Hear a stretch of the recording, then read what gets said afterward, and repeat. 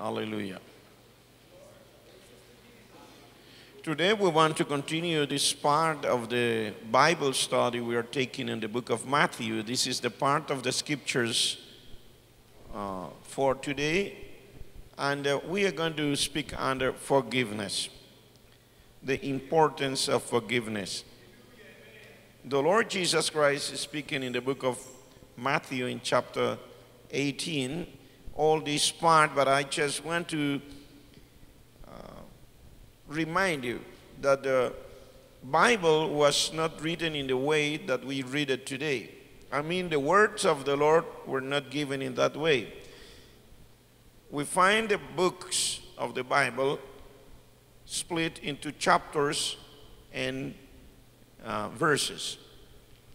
But sometimes you will find that one chapter is exactly the continuation of what the Lord is saying in the chapter before, previous chapter. So happens with the verses of the scriptures. So we cannot just set apart one part to the other until the subject is finished. And what you find in verse 12 is just a continuation of what we are speaking up to verse 11. And even if you continue, you will read the whole chapter and you will see that it will go to the end speaking about forgiveness. But for us to have a better insight of this, a better comprehension of this, we must go then to the first verse in this chapter 18. Because chapter 18 starts with a specific question, and from that question the Lord Jesus then gives all this teaching. People ask a specific question to him, and from that question the Lord is answering and giving all these verses that you will find from verse 1 to verse to the end of this verse 35. The main question here is, who is the greatest in the kingdom of heaven? So there is a question mark in the heart of the disciples. Who is the greatest in the kingdom of heaven? And because of that, the Lord Jesus then is teaching all this. Why? What the Lord perceived in the question is what normally is going to happen.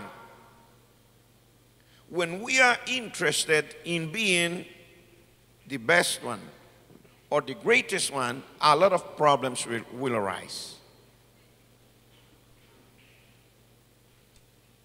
So the Lord Jesus immediately perceived that situation.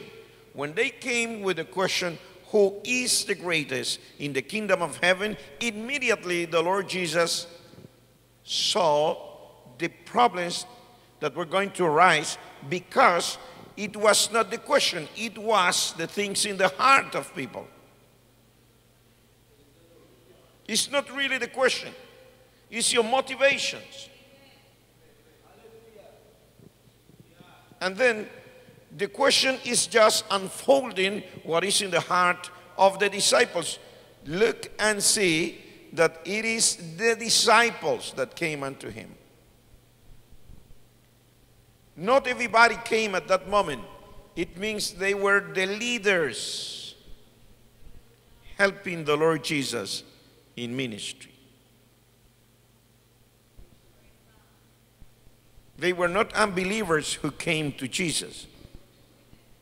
They were the disciples. And when it refers to the disciples, many times he's referring to the 12 that later on were called apostles. And when they unfold what is in their heart and they are seeking a position, that is really what caused the question. They were all interested in knowing, what is my position here?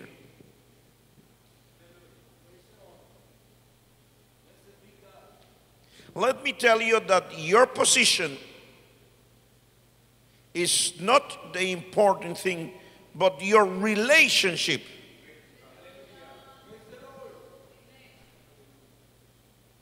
May I tell you again?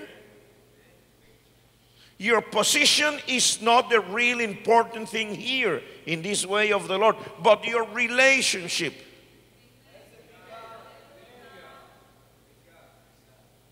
Your relationship is what counts in the presence of God. Your relationship with God.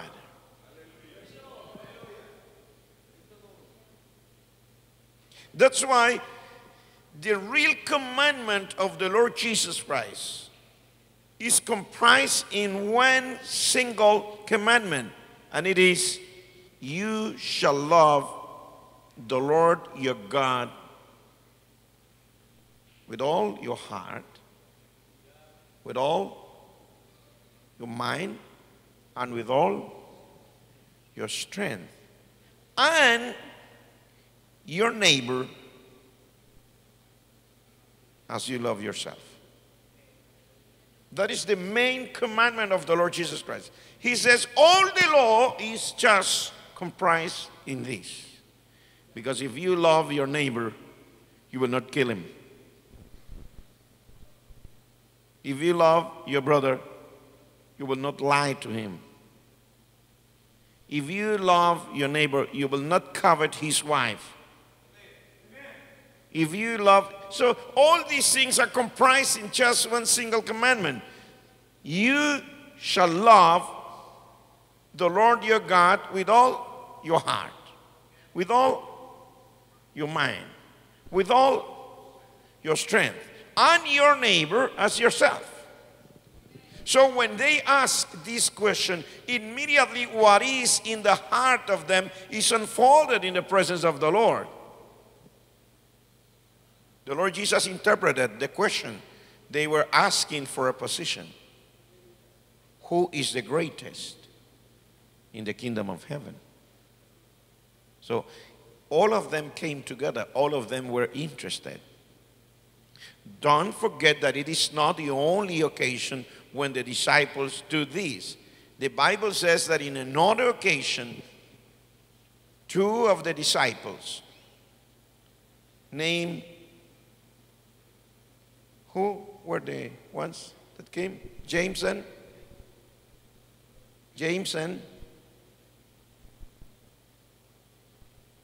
you remember? And John. They were brothers. And they came together with their mother, asking from the Lord just a single petition. Just one request. Lord, grant us that in your kingdom, one of us sit at the right hand and the other one at the left. So no room for anybody else. My brother and I. Everybody else, go to the back row.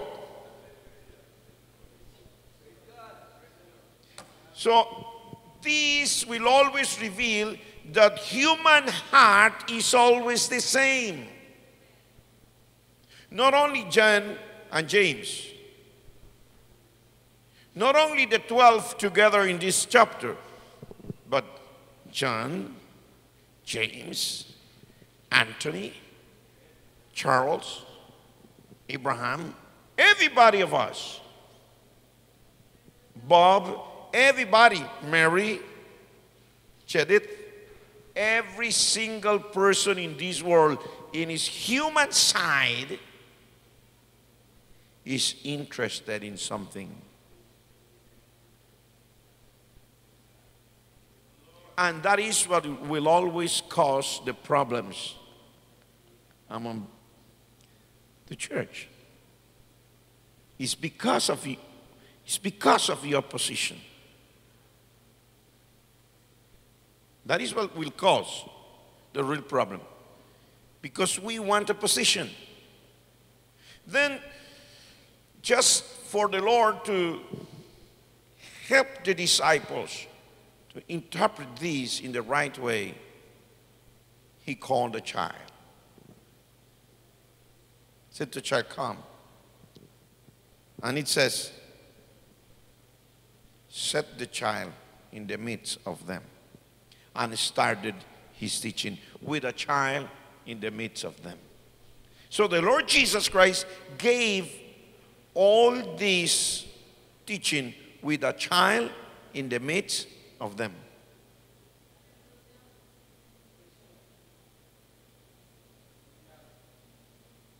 Are you with me? Could I call a child this morning? Set this child here. Come. Come. Give me your hand. Right? Step here. Thank you. So the Lord Jesus preached all his preaching and taught all this teaching with the little child in the midst of them. He started saying, when they asked for the position, who is the greatest? The Lord started saying, if you don't become as a little child, you will never make it to the kingdom of heaven. That was the first statement of the Lord. The first one is, if you don't become as this little child, you will never make it to the kingdom of heaven. Then the Lord Jesus continued all this teaching with the child in the midst of them. Then he spoke about the little children, and he said, therefore, if anybody makes a little child, and he was not speaking about this child, he was speaking about everybody, and you cause them to fall, it is better for you, said the Lord, that a millstone be hung on your neck, and you be thrown or be drawn into the sea. And then he didn't stop there, continued with the child there. And said, therefore, if your hand or your eye is an occasion for you to fall, pluck out your eye, cut your hand, because it is better for you to enter into the kingdom of God with one eye or with one hand than having two eyes or two hands to be cast into the hell of fire. But he didn't stop there. Still he continues and goes on and said what we read today. He still with the child there saying, what do you think? There was a man that had 100 sheep. And one of the sheep got lost. What do you think? Don't you think the man left the 99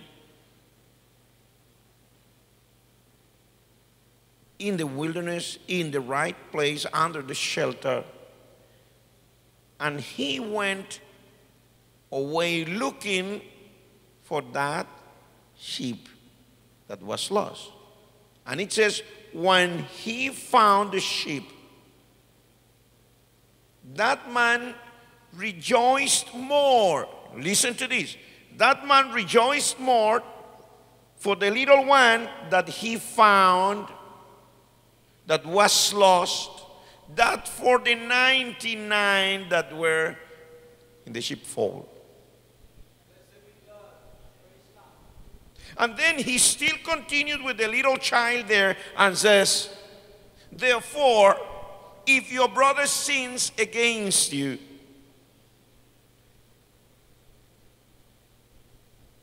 you go look for your brother, being you and him alone, and tell him the truth. Tell him that it is a problem for your heart. Ask him to forgive you. What? It is madness, someone could say. It is my brother who sinned against me. The Lord says, no. Even though it is your brother who sinned against you, you go and look for your brother and ask him to forgive you.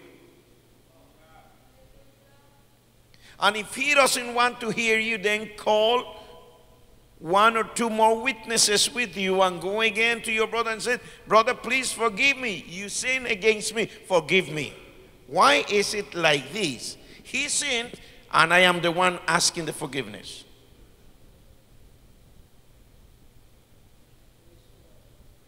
Because once my brother sins against me, my heart is affected too. Though many people don't want to recognize it. Once my brother sins against me, my heart is affected too. A volcano explodes inside of myself because I know my brother sinned against me. And it is not only when my brother sin against me. It is always when my brother sin, a volcano explodes in my heart. Then the Lord says, you go and look for your brother and ask him to forgive you. Why? Because you are in problems too. The other one sinned, but you are affected as well.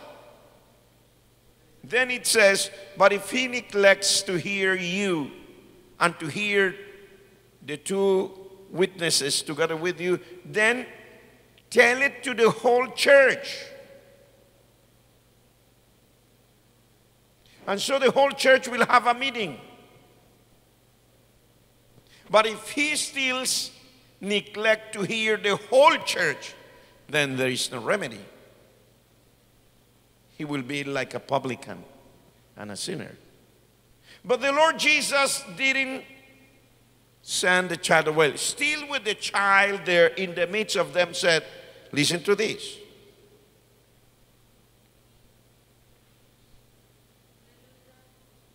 You have to forgive your brother.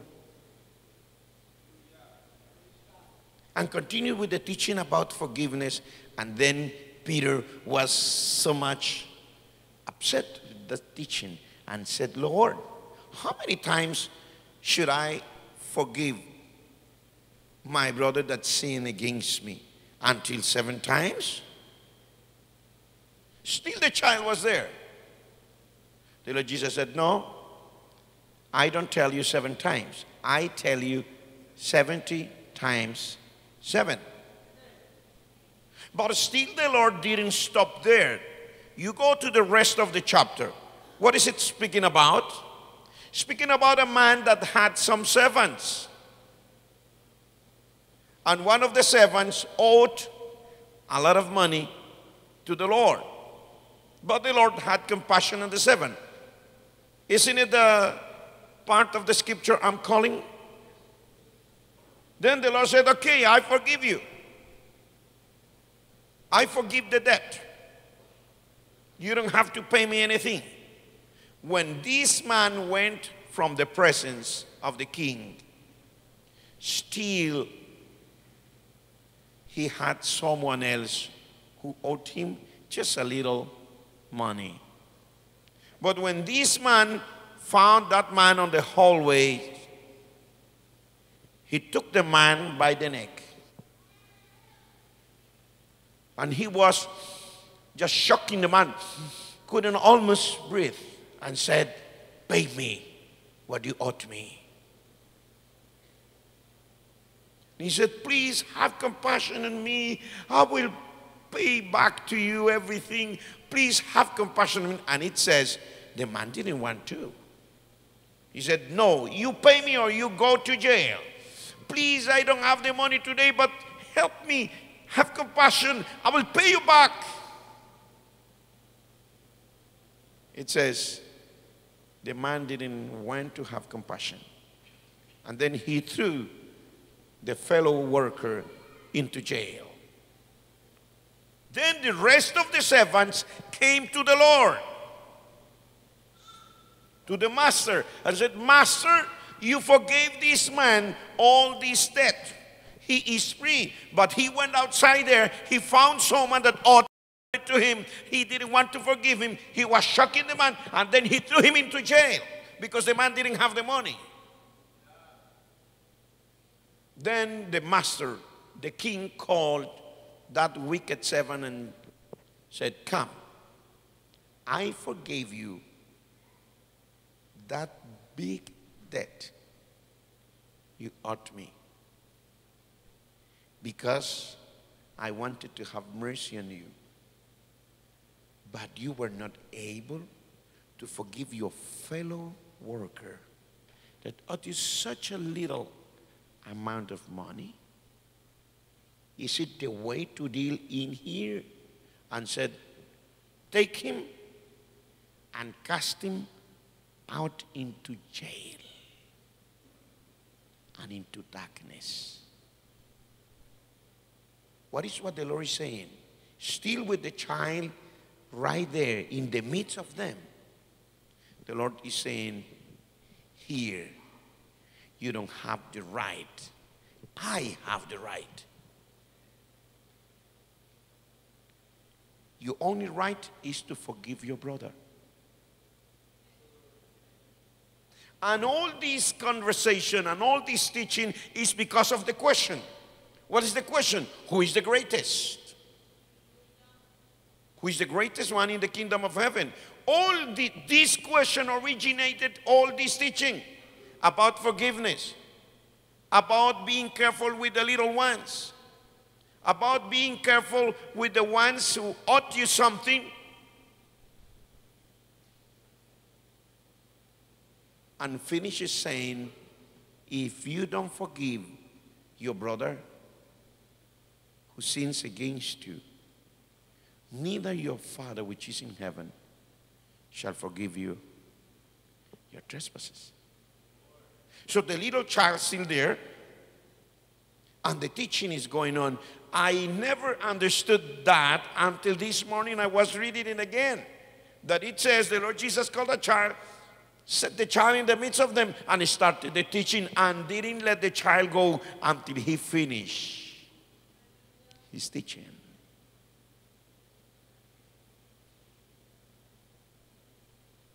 Why? The Lord wanted everyone to understand the thing that he was speaking in a visual way. The child there, forgiveness is for children. We adult people have problems to forgive. Really, we have problems. I tell you that it is hard for us to forgive. The innocence is important. To be as a child is important, and many a times we are not children in the kingdom of heaven. We are grown enough. We are mature. We know. But the Lord Jesus is not calling on your understanding. He's calling on your motivation. He says, can you forgive? If you cannot forgive, at the end of the day, you shall be cast out. You will not be able to make it to the kingdom of heaven. Are you with me? How many of you understand my point today? Church, we must have an open heart for the Lord. I say again, we must have an open heart for the Lord. Really, you want to succeed here? Forget about yourself.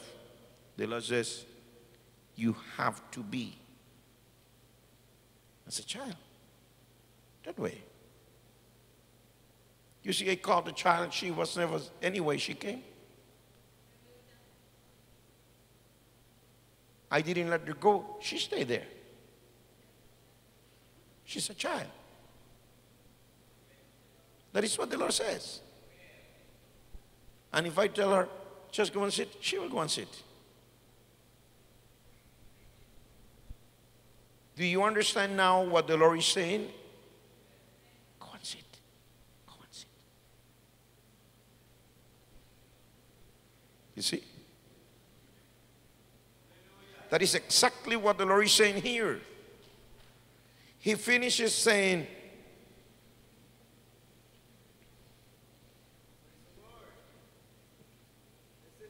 The Lord Jesus finishes.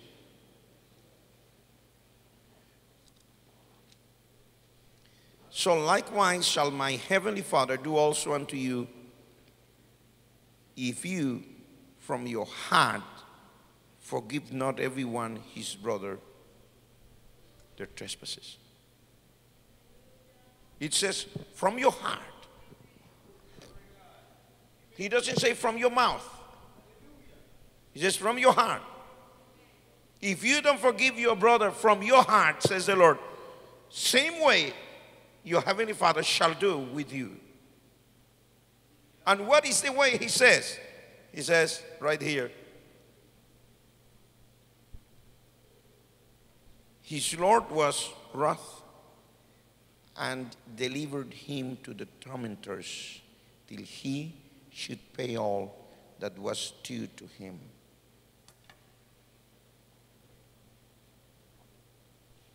When you don't forgive, you will never rest.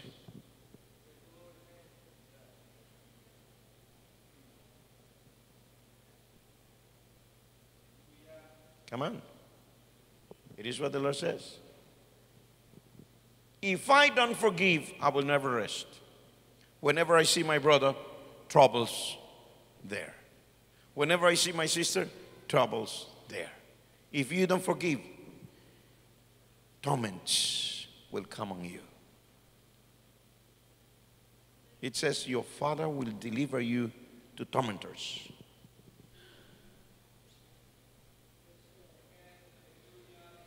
Are you ready for the word of God? I say, are you ready for the word of God? Take it as the word of the Lord. Don't take it as the preaching of the pastor. I will just review with you again the points of this chapter. And it says, first, we should humble as a child. Whoever shall offend one of these little ones, is better for him that a millstone be hung about his neck and that he was drowned. Then it says, if your hand or your eye is the problem,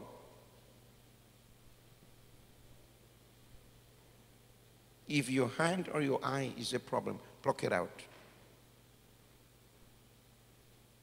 You can apply these verses isolated if you want. But right here, these verses are not isolated, are a part of a specific teaching about forgiveness and about my brother and my sister. And it says, if you cause your brother to fall and your problem is your eye or your hand, cut it, pluck it. It is better for you to enter into the kingdom of God with one eye or with one hand than having two hands or having two eyes to be cast into everlasting fire.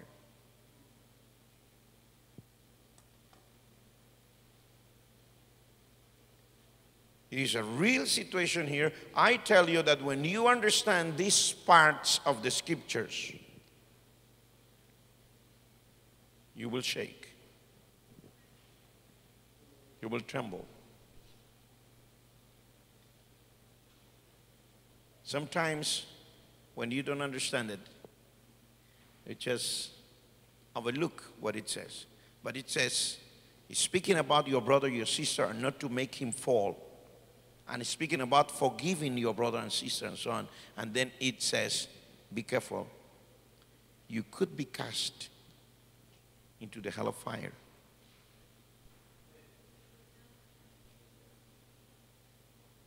It's so hard.